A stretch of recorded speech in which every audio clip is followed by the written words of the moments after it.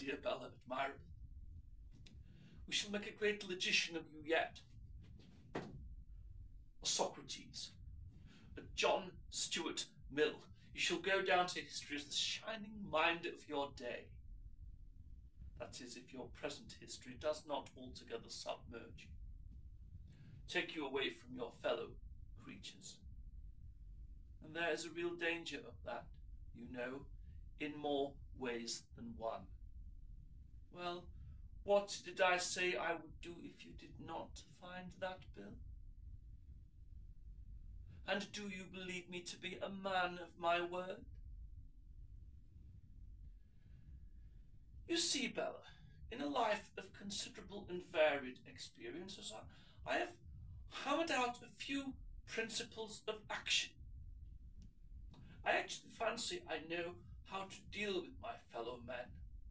I learned it quite early, actually, at school, in fact. There were two ways of getting at what you wanted. One was along an intellectual plane, the other along the physical.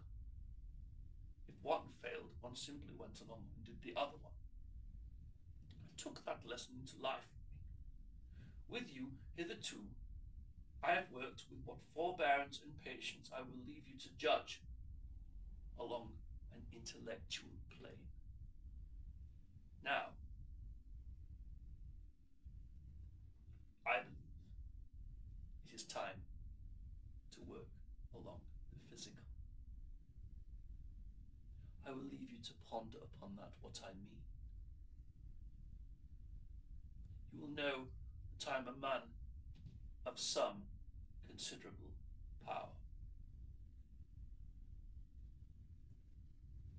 Why do you look at me, Bella? I said that I am a man of some considerable power and determination, and equally as capable in one direction as in the other. Anyway, we really are digressing. You did not